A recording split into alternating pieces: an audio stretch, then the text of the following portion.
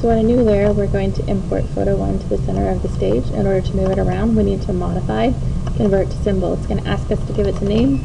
Let's go with photo 1. That makes sense. And photo 1 layer and frame 15, we're going to add a keyframe. And we're going to add another keyframe in frame 45. On frame 45, we want the picture to actually shrink and move. So I'm going to have it shrink and move with a little bit of rotation stuck in there to make it a little more interesting. Let's go with a -10. Take it up more in the corner, maybe a little more rotation, and there we go. So how do we get it to move? If you look at the playhead, it just sits there, and then all of a sudden it jumps. We want it to actually move. So if I click anywhere between frame 15 and 45, and I'm going to go to insert a Classic Tween, if you watch the video run, it moves and gets smaller. And that's it for a Classic Tween.